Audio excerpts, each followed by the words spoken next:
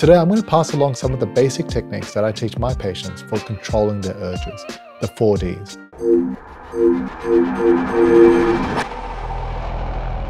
Hi, my name is Luke Vu, PhD. I'm a clinical psychologist, mental health expert helping young men overcome digital addiction, depression, and anxiety. Use the 4Ds to beat urges. These techniques can be used by anyone to improve their sense of self-control and help you stay on track. Quick disclaimer, I'm not just psych, this isn't treatment, and if you need a psychologist, you should find a registered, qualified psych in your area. So when someone comes through the door, a good number of them have attempted to quit something and have failed. Most of the time, I find that they're only using two tools to control themselves: harsh self-talk and distraction. So part of the definition of having a gambling problem, a porn problem, or gaming addiction is the difficulty in quitting and the repeated failed attempts at trying to get your addiction under control. Truth is when you attempt to reduce your use, you encounter urges. So these urges can be triggered by something you hear or see, and they can also just occur independently. Urges are part of the equation of keeping your use under control and also in preventing relapse. So for someone with a gambling problem, urges tend to sound like this.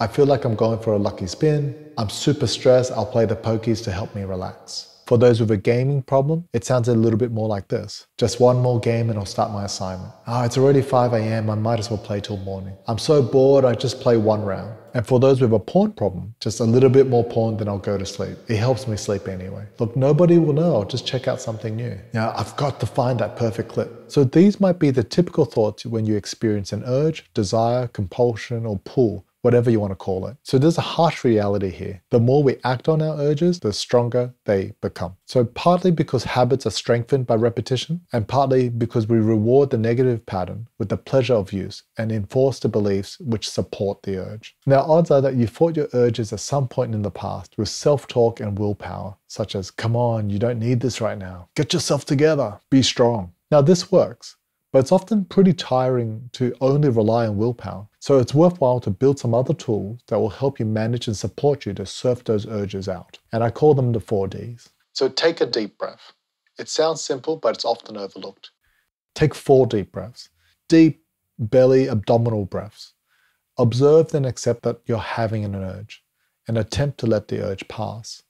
Sometimes our urges are impulsive and there's a sense of haste and agitation. Breathing in this way forces your body to slow down. It buys you time, allowing you to attempt a different action or to counter the thought. Clients who can ground themselves can deal with low-intensity urges in this way. Distract yourself.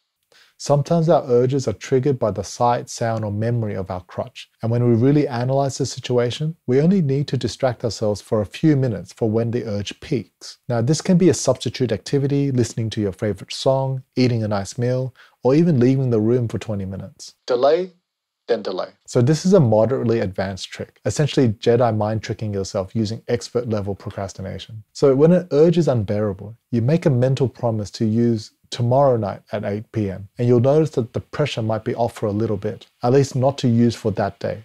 Now congratulations, you bought yourself 24 hours. Now when tomorrow comes, around 5 p.m, reassess your urge and then Jedi mind trick yourself again and delay for another time period. And if possible, increase the time in between as you go, from 1 to 3 days, from now to a month, and so on. So keep practicing your delay skills and soon you'll find that your urges can be tricked and delayed pretty often. Decide after completing the thought. For most people, urges are actually incomplete thoughts. If you continue challenging and completing the thought, you can generate the emotional state that makes it easier to say no and reduce the urge. Think about the most negative consequences and unpleasant emotions that you experienced when you last used your crutch. Did you feel intense guilt after gambling away the rent? Did you feel shame when you lied about your act to your loved one? Did you feel worried about getting caught? Relive that memory. Generate those emotions when you experience the urge. Think through and play it forward. You should notice that the urge is reduced and you can keep focused on the things that you want to do. Now, when you get more advanced, you can actually build on this and think about the benefits when you overcome your addiction as well. So for some, it might sound a little bit like this. I feel like gambling, but the last time I gambled, I lost my paycheck, I felt miserable, I felt sick, and I was worried for a week, and I don't want to lose any more money, and I don't want to feel sick and miserable.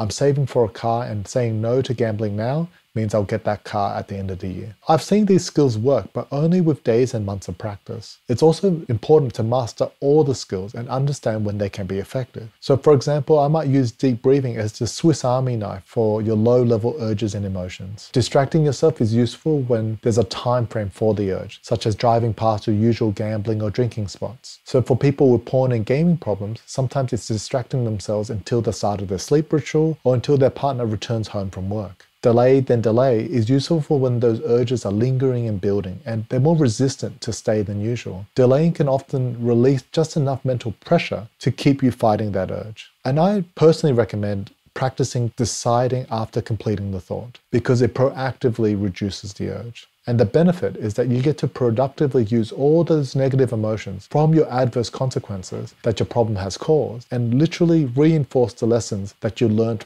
from your problematic use. I've had clients say that it really beats down the urge and it helps remind them why they're cutting back. I also like to think that skillfully using negative emotion and the memory of the consequence is extracting the maximum utility of your life experience to help you towards a meaningful life. And that's one damn good use of negative emotion. So the 4Ds are your bread and butter toolkit for managing your urges. So I really hope you found this useful. Don't forget to hit subscribe. I'm Luke Fu. Be kind, be you. Catch you next time.